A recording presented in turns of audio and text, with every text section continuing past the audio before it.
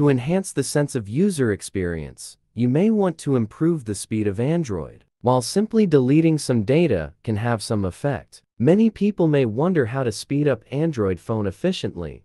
Well, today, we will let you know the 16 methods to get your Android up and running. Part 1. Speed up your Android smartphone in 15 hot tips. Tip 1. Restart your phone. Tip 2. Keep home screen organized. Tip 3. Free up storage space. Tip 4. Check for app updates. Tip 5. Clear cached app data. Tip 6. Close or uninstall unused apps. Tip 7. Install apps from known sources. Tip 8. Remove old chats. Tip 9. Change animation speed. Tip 10. Turn off hands-free Google Assistant. Tip 11. Use light versions of apps. Tip 12. Keep OS up to date.